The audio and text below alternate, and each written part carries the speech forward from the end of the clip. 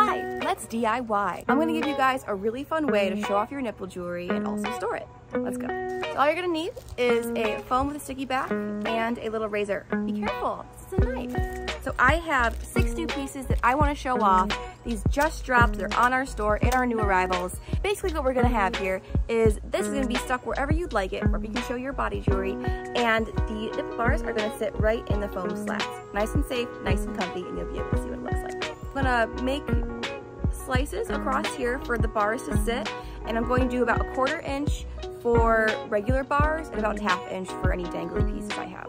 Now that I know where exactly I want it, I'm going to put it down and be a little more safe with this, so I'm not just doing it in front of my face, and then I'll be right back. So the technique is you don't want to go all the way through it. You want there to be at least a little bit of foam between the sticker and where you cut it, so that when you take the sticker off, it's not just going to fall apart and it'll still hold your jewelry in place.